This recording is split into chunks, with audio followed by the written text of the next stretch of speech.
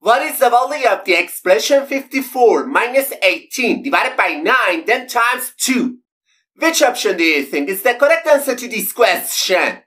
This expression has tricked almost 95% of people. Let's take a closer look and solve it together.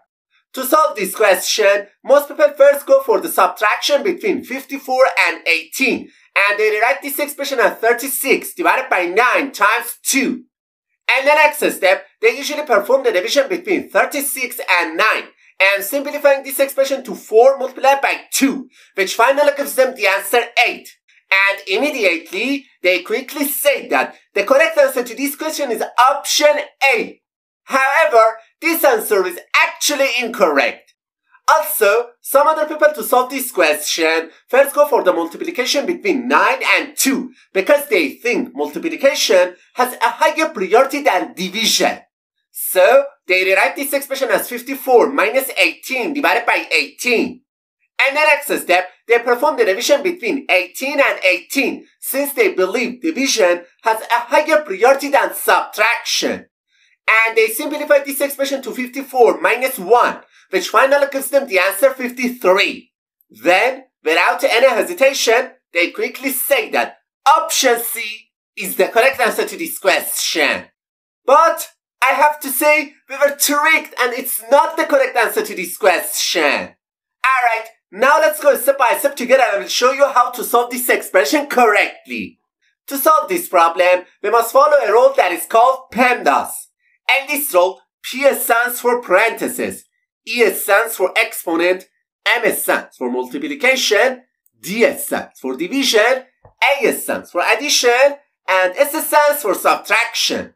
We should perform these operations exactly in order from top to bottom. Okay, according to the PEMDAS rule, we must start with the division and multiplication because these two operations have a higher priority than subtraction. However, it's very important to keep in mind that multiplication and division have exactly the same level of priority. In this situation, the best approach is to start from the left and perform these two operations in order. So, first we perform the division between 18 and 9, and instead of the original expression, we can write 54 minus 2 times 2. And the final step, we should perform the multiplication between 2 and 2 because multiplication has a higher priority than subtraction. So, this expression simplifies to 54 minus 4. And finally, we get the answer 50. Therefore, option B is the correct answer to this question. Alright, now let's solve another tricky math question together. What is the value of the expression 6 divided by 2 and again divided by 6 divided by 2? Which option do you think is the correct answer to this question? Let's carefully go through the step by step and solve it together. At the beginning of solving this question, many people jump straight to the first expression, 6 divided by 2, which I have highlighted in yellow, and replace it with 3. And the next step, they go for the other expression of 6 divided by 2, that I've highlighted in blue, and again replace it with 3. Finally, they conclude that 3 divided by 3 is equal to 1.